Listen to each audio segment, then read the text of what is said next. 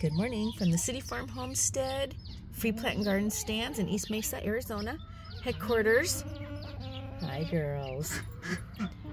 We took down a Queen's Wreath arch, and this is the debris that was the vines. And check it out, the flock, really the ducks.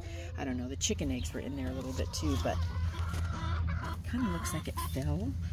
But they have made another hole kind of like right there, and then right there's where they go in and they lay. Check it out. You see it in there? Yeah, they didn't lay last night, but anyway, whoops. Had to share that with you. You never know where your flock is gonna lay their eggs. They do switch it up from time to time, but I thought this was interesting that they decided to do that.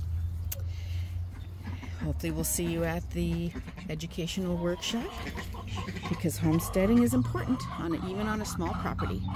Yeah, see how it's hidden under this Arabian lilac, which a flock does not eat. They do not eat this. They love to just have deep shade.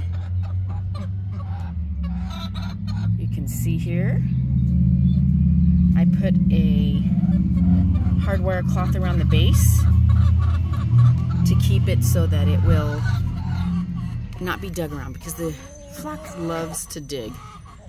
Those little brats, there they are hanging out. But yeah, it's safe for them. I don't have any netting on top because the owls or the hawks can't get in or fly out. But everything else has hardwire cloth, netting, shade cloth, umbrellas, and metal roofs.